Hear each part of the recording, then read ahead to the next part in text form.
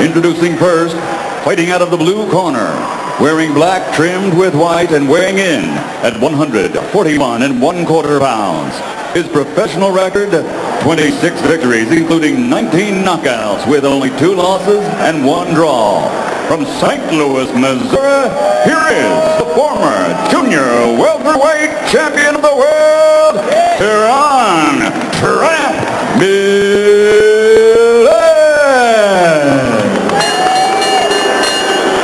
And his opponent across the ring, fighting out of the red corner, wearing white, trimmed with blue, and weighing in at 141 1/2 pounds. His professional record, 33 victories, including 27 knockouts with 5 defeats.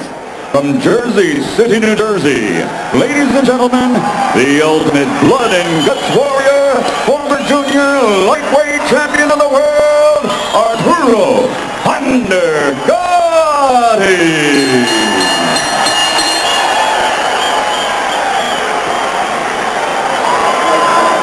Good evening, gentlemen. We went over all the rules in the locker room. Let's stretch gloves and have a good fight. Go ahead.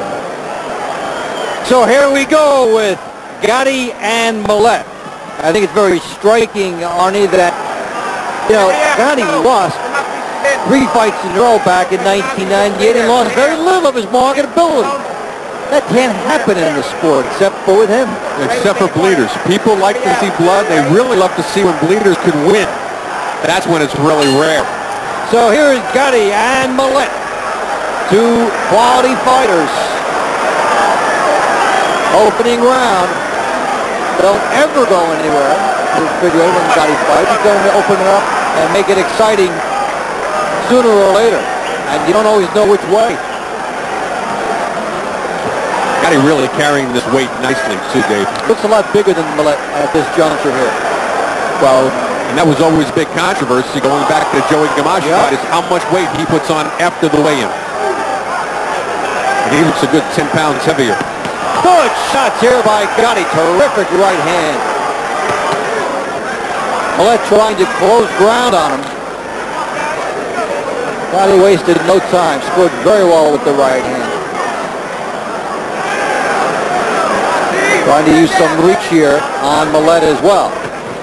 According to the stats that we have, it says that Gatti's only an inch taller, but he looks a lot bigger than that. And it says he only has a 1-inch reach advantage, and he's really peppering him from the outside. Yeah, he's fighting him like he's got a 4 to 5 inch reach, effectively. And as Millett gets inside and scores with the right hand. Gatti with a hook, landed a bit low. He can unfurl a whirlwind of power punches, and he can also be cut. So there's usually drama in a Gatti fight. Scores with a hook. Keep an eye on the suspect chin also, Dave, of Millett. He's been stopped twice. And not just by Zab Jury. He was stopped by Sean Bain Mitchell back in '95. Millett stalking here. Gatti content to stay back, move, and look for a shot. Landed a good right hand earlier in this round. Gatti scores again. Very deliberate at this juncture. Good right hand, and Millett back, and they start to trade. Gatti really structured. He's not missing anything. Look what Millett's dropping his hands to. And this is something you don't do against a headhunter. Millett has that left hand down. He wants to fire some type of an up jab from it.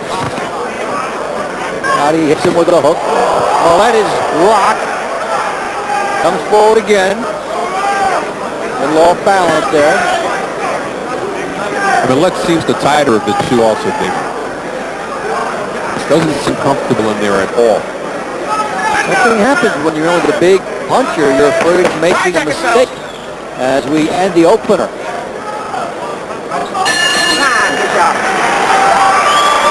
I would like to see it early in the fight if you're in their corner. So round 2.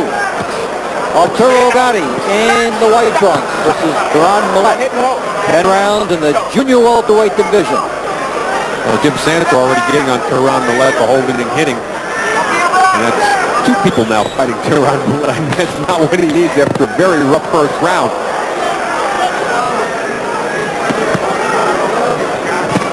Good hook backing away by Gatti. Good time to point out also now training Gatti, his former world champion Buddy McGirt.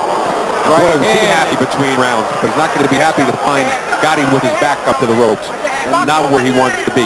Millett trying to work on the inside, fire some uppercuts. Yeah, so many different trainers have tried with Gatti to harness that power and mix in some boxing with it. And Gatti himself has said, hey, you know, I need to do that. I can box. I can make fights easier for myself. And then it just doesn't happen when he gets inside the ring. Gatti showed a good sense of humor when he was told that he was going to be used in one of the computer fight games.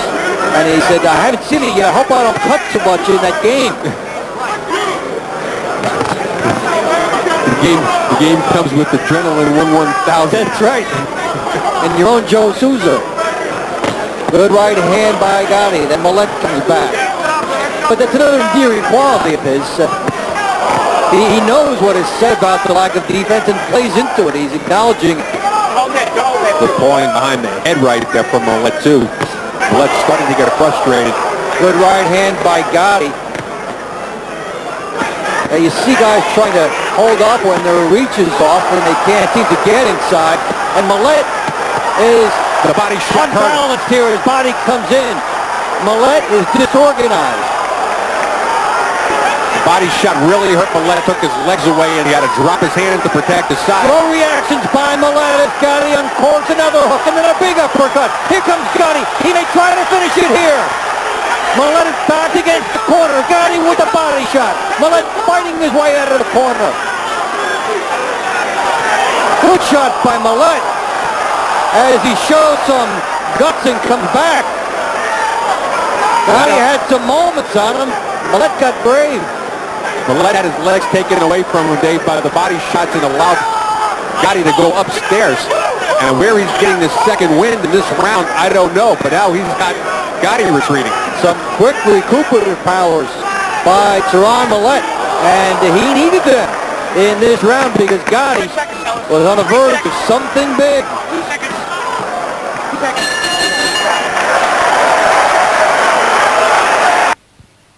From Madison Square Garden, this is Dave Bontempo and Arnie Rosenthal. I'm glad you're enjoying this one as Gatti and Millett off to a fast start. Good hook by Gatti. Millett trying to rally on the inside with the hook. And Dave, ever since Millett was hurt in the second round, he's almost fighting better at this point. Well, you know, you touched on something about him being tight early in the fight.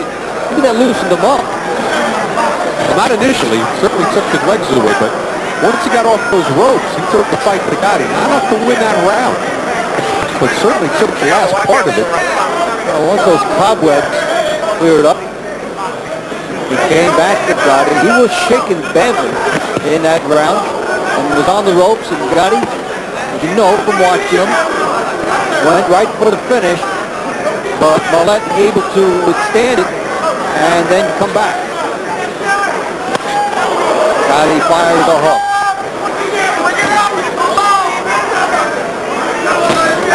Good short right hand by Millett, and now he scores. Well, what he's doing right now is he's timing Gatti. When Gatti goes downstairs to the body, he's going upstairs before Gatti can connect. Good right by Millett. Nobody, just get back. And I think if he can continue to keep Gatti away from his body and counter at the same time, things can change. But not when you need right-hand leads like that and keep your left flow. A big if indeed as Gatti opens up. Gatti has landed a couple right-hand leads in this fight, which is something you see if he was fighting a southpaw, so it makes it a bit unconventional, and he surprised Millett with those. Millett's asking for it, though. If he's going to keep his left down at his knee, Gatti's going to take the shot and throw the right-hand lead. Tough punch to throw, too. Really tough punch to throw when you're a righty. It's one of the textbook don'ts. But there are times when you can throw that textbook away. We're pushing a break, Arturo. Gatti has done it twice in this fight.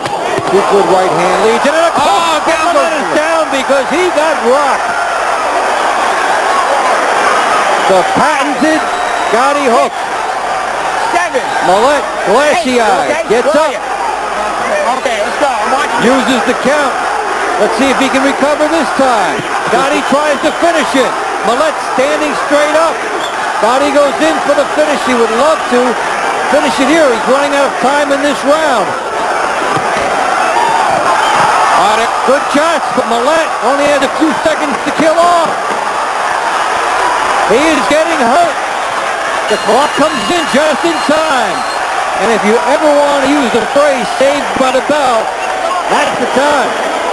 He has to be walked back to his corner, though, by Jim Sanda. And the doctors in that corner right now, they're going to take a hard look at Terron Millett.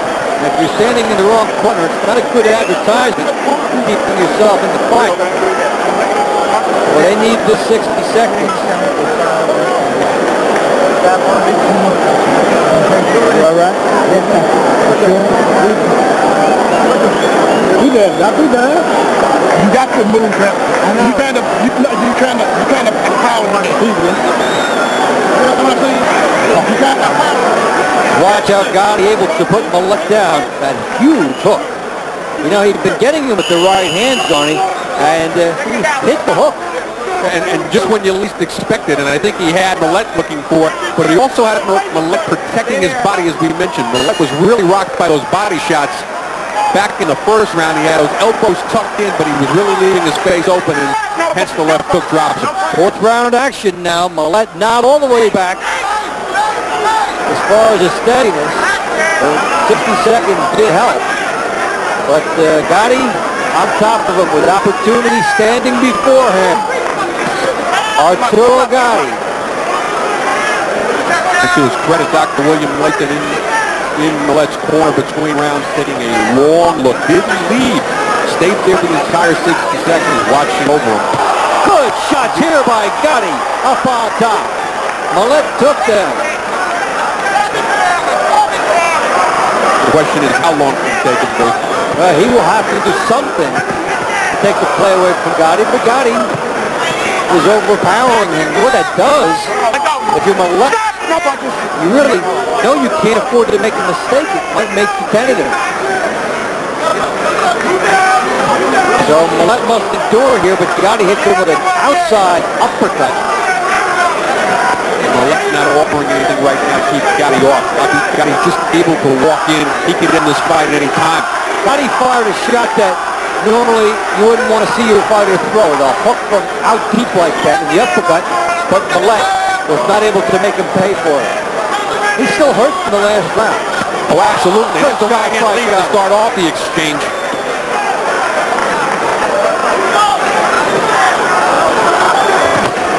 Good shot again by Gatti. Well, you know, if he has to fight a lefty, he'll be comfortable because he's fighting the right hand lead. Yeah, there was talk of Gatti or Millett fighting Mickey Ward or Jesse James Layhop. Big shot by This fight's over. A huge right hand. Boy, the left hook gets him, and then the right hand gets him. Millett gets up, but He's got to stop this fight. He's going to stop the fight. He's going to make him walk to him. Millett passes that test. That's a mistake. Here, big Gatti. Dave, this fight should be stopped. Santa right on top. Next big shot he may do it, but Gatti is there. Big shots here. It shouldn't have gone this long. He should not have allowed that knockdown to happen with the head going down. Well, it's over now. It's over now. Maybe more than over. Terron Millett went down very heavy there with his head hitting Jim Santa. Should have stopped it after that first knockdown in this round. 3 knockdowns for Arturo Gatti, and just looking ever the part of the stronger fighter here. Just too strong. The hook, the right hand, and Arturo Gatti able to overpower Terron Millett. Very surprised though at the stoppage not being sooner. It was much too slow. They should have not allowed that second knockdown to happen. That's when accidents happen. And his head hit the ground very heavy. Yeah. And it was so obvious at that point, Dave, how Gatti was dominating this fight. When he gets on top of you and is on the lead end, you're in some trouble. Well, they were going to put the winner of this against Mickey Ward or Jesse James Leha, but then they had a controversial bout back in January. Let's see how that works out. But here's Gatti's first knockdown from that round, that huge right hand behind the jabs. And we talked about how difficult it is to throw the right-hand lead, how it should not really be done if you're not fighting against southpaw, but he's rewriting the textbook tonight. Well, he's quick enough in that instance, and plus the jabs setting it up so they throw Millett off. Here's knockdown number 2 after Millett had gotten up and walked the Jim Santa hook, the right hand. Let's watch how Millett crashes. Fortunately, the head is braced by the back hitting the canvas first. And that is good news in that regard, because if the head hits it straight, it's trouble. At least the back did hit first. So he is whacked here by Gatti. Just so much power. And not your typical 140-pounder. And they talk about how much weight he puts on after these fights. And it's hard to imagine him when he was down fighting at lighter weights. It doesn't look like the same. And of course, when he fights, they say, hey, we're going to have to weigh in closer to the fight so that you can't go up. And he's been subject to that. Jimmy Santa, following the second knockdown in round number 4, called a halt to the bout at 2 minutes and 23 seconds of that round. The winner by knockout victory, the ultimate blood and guts warrior from Jersey City, New Jersey, former champion Arturo Gatti. Well, the layoff didn't hurt. No, there was no signs of rust. In fact, maybe he's better than most after a layoff, because the scar tissue getting a chance to not be so prominent, the skin getting a chance to heal. You know, I think we'd be remiss if we didn't focus a little bit on what happened with Millett in general. He was not right from the opening bell. His hands weren't positioned properly. He was stiff. Didn't look like he was warmed up properly.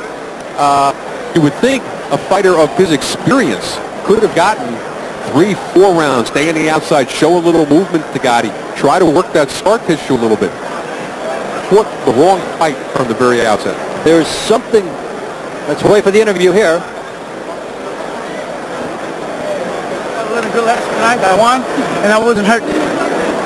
I'm told that Buddy McGirt, the former welterweight title holder, showed you a lot of his own action photos, and that you learned from him. What did you learn from him? Well, I learned that to be calm in the ring, to just stay with your head and hit when it's time to hit, not hit just because you was hit.